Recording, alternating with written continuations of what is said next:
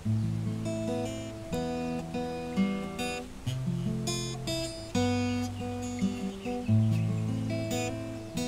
name is Sammy Yvon. My stage name is Sammy Yvon. I'm currently a student at School of Arts and Music. I would like to be an international performer, international artist, and to be at the top of Africa, I think, and maybe in the worldwide. Who knows? I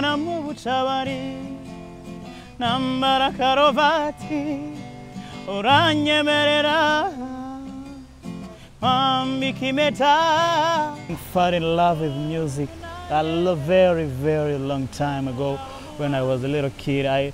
My mom used to sing in gospel choirs. She was the writer of the song, so I become very familiar with the music because of my mom. And I remember one day I asked her, "How could you please tell me what school where they teach music?" And she told me, "Oh, there's no school here, but I'm really thanking God we got the school finally."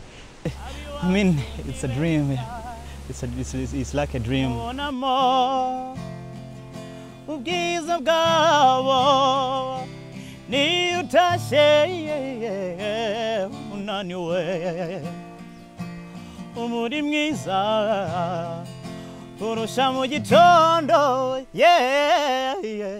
I want to do the world music, you feel me? World music. I want to use my traditional music and mixing with the other traditions, African music, mixing them with pop music from Europe, and then make something new.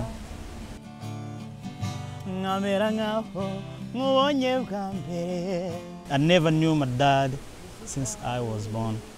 Then those things that I've been living through, this life of never knowing your dad, is very painful, that I want the world to feel that pain.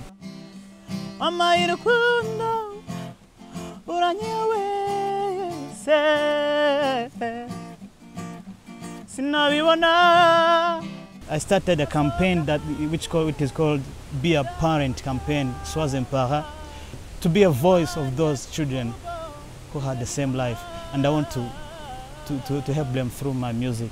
That's why I want to be heard. That's why I see myself performing on a very large, big number of people.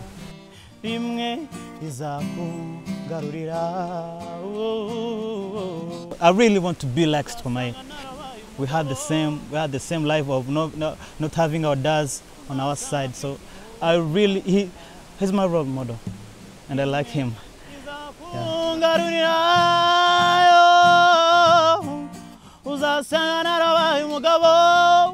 Thank you very much. Uzasanga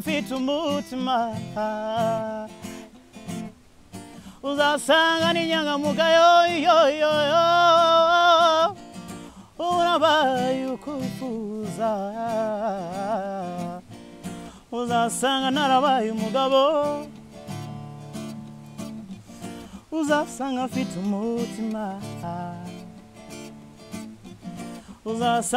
nyangamugayo yo.